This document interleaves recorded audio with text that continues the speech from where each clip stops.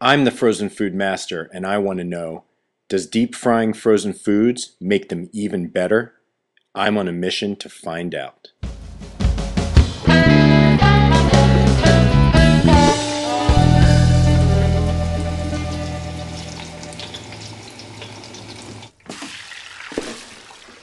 White Castle cheeseburgers, deep fried in Equis beer batter.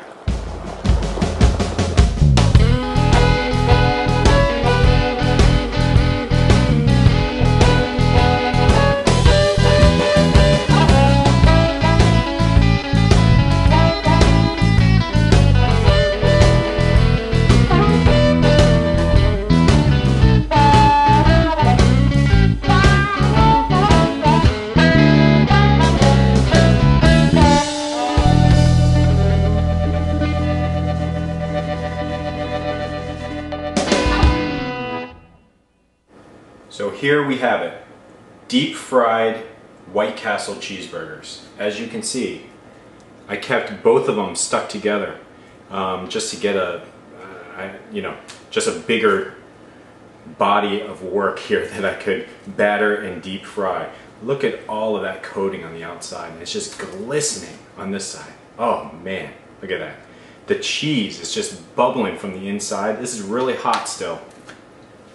As a reminder, I deep fried it in Equis beer batter, and the idea behind that was the onion taste I thought might taste really, really good with that beer. Now, when you make beer batter, it doesn't really have that strong beer taste, but again, like I'm not going to mix like a Sam Adams cherry wheat beer with something, although actually that might taste good with like a turkey or something. I don't know. That's another time.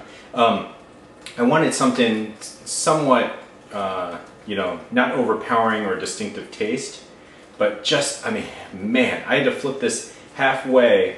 I deep fried this at 350 degrees for 2 minutes. At the 1 minute point, it was too deep for the basket to drop down, so I had to flip it to the other side, and that's why when you saw me pull out the basket, the bottom half was there. Okay, so here we go. If you were with me yesterday, you know that I gave undeep fried this White Castle cheeseburger a 4-star rating. Let's see if we can beat a 4-star.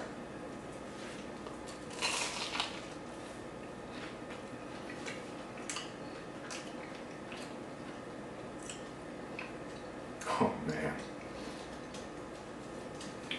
this is unbelievable.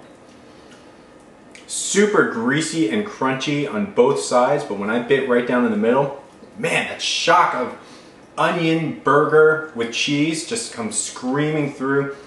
The inside of the bun is just like still soft. Oh.